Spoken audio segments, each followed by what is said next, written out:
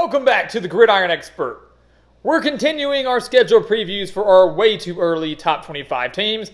And next up, we've got our team coming in at number 24, the Louisville Cardinals, who, all things considered, despite the poor finish, really exceeded expectations in 2023.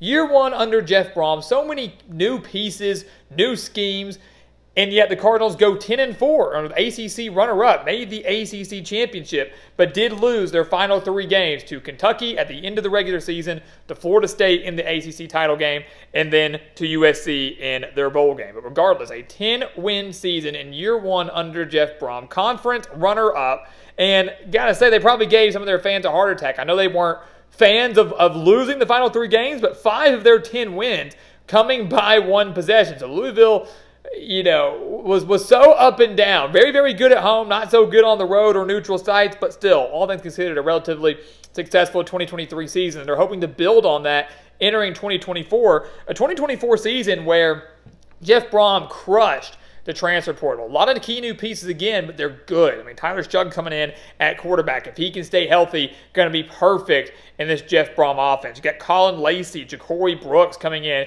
as pass catchers on that offense. You got Penny Boone coming in from Toledo.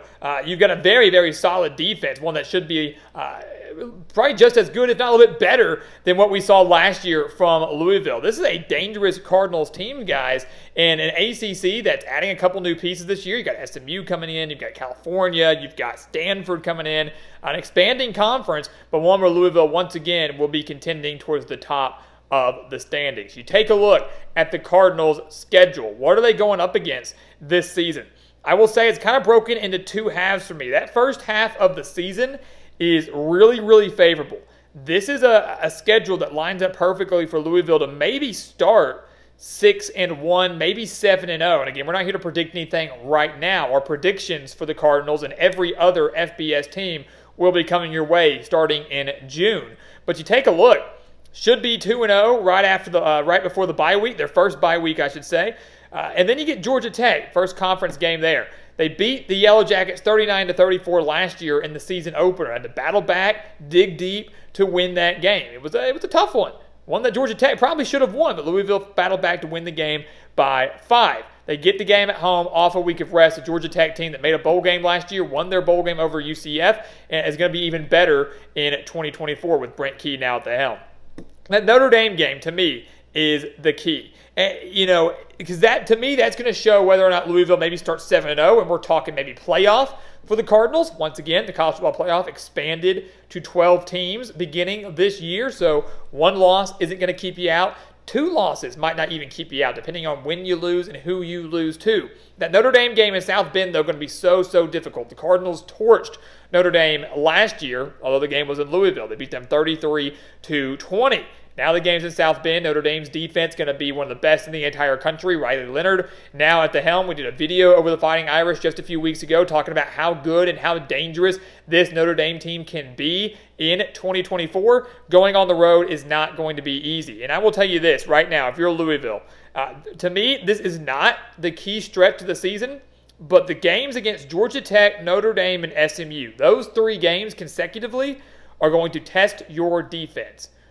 Georgia Tech's offense going to be very, very tough, really, really good. Notre Dame's offense going to be very, very strong.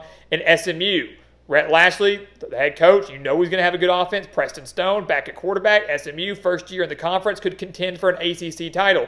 Those 3 games, if your defense is not up to par, you could lose them easily.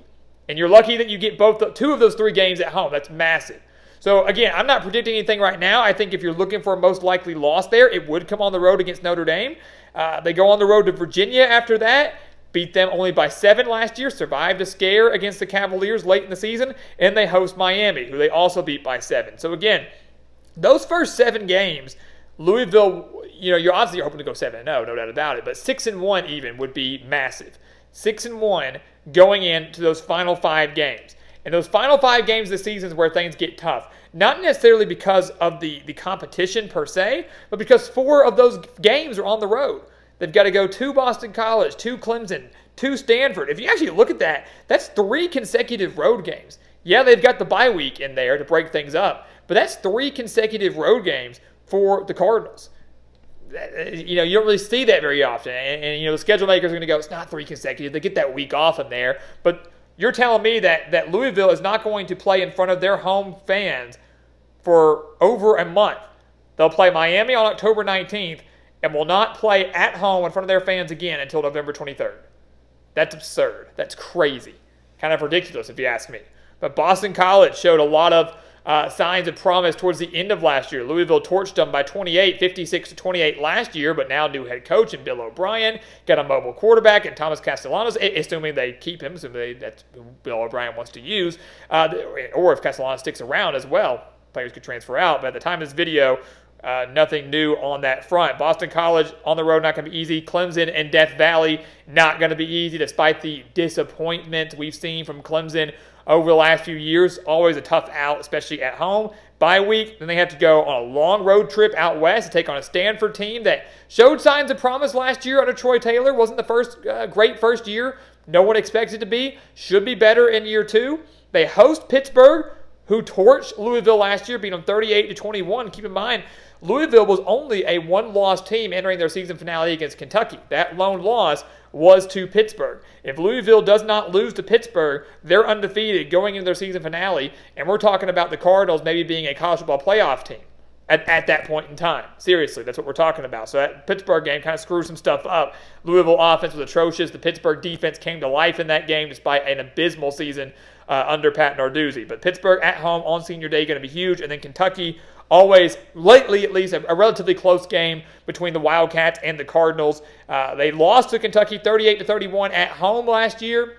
That was a heartbreaker, really big heartbreaker for the Cardinals. Looked like they were going to win that game. Had multiple opportunities, I should say, to put that game away. Were unable to. Choked it away in the fourth quarter to lose by 7 to their bitter in-state rivals. But again, that's 4 of your final 5 games on the road. That's why it's so important for Louisville to do well in their first 7 games.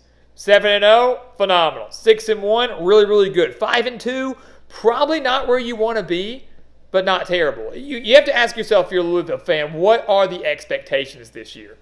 In a wide-open ACC, are you expecting to win the conference, to make the college football playoff? Would you be thrilled with an 8-9, maybe another 10-win regular season, potentially flirting with a New Year's Six bowl berth? What are the expectations at Louisville this year? Because, again, the ACC is wide open. Florida State loses so much from the team that went undefeated but yet still missed out in the playoff. Clemson has the talent, has the coaching staff to get back to the top, but again, has struggled over the last few years in terms of their expectations. Duke's got a brand new coach. Georgia Tech, don't really see them as an elite ACC title contender, but you never know. There's so many teams in the conference, guys, that could challenge for a top spot, Louisville being one of them. But as of right now, I don't know if you've got one clear front runner in terms of who's going to be. You could say Florida State, but again, they're going to be a completely different team in 2024. So the opportunity is there for the Cardinals, but if they want to achieve those goals, if they want to be legitimate contenders, they've got to get a really strong start in those first 7 games because those final 5 are absolutely brutal. Again, not necessarily because of the teams that they're playing, but because that they're hardly playing at home. And as we know in college football, home field advantage is very, very, very important. And playing that many road games in a very short amount of time makes it even worse. So, guys, there you go. Louisville Cardinals coming at number 24 in our way too early top 25. That is our schedule preview for them. Our prediction for them will come out here in just a couple of months. We're not too far away from the start of prediction season, so make sure you keep your eye on that. But until then, please continue to like, comment, subscribe, share our videos. Check out everything down in the description below, including everything on our website, thegridironexpert.com. Exclusive content on there to help you get through this offseason and become a member of our GE Nation. And once again, guys, as always, thank you so much for watching, and we'll see you next time right here on the Gridiron Expert.